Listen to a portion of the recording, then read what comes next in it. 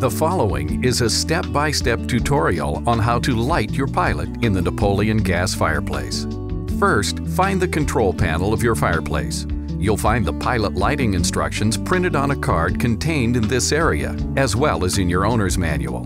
Locate the gas shutoff leading to the fireplace and ensure that it's turned on. The handle should be turned parallel to the flex line or gas pipe.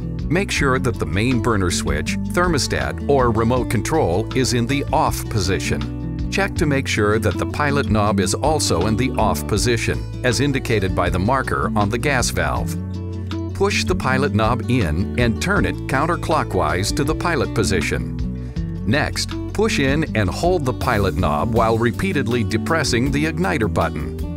Once the pilot lights, continue to hold in the pilot knob for approximately 1 minute before slowly releasing it, at which point the pilot flame should continue to burn on its own. With the pilot now burning, turn the pilot knob to the on position. Finally, to turn on the main burner of the fireplace, simply turn on your main burner switch, thermostat, or remote control. If you experience any difficulties with these instructions or with operating your fireplace, please contact your local Napoleon fireplace dealer. Thank you for watching.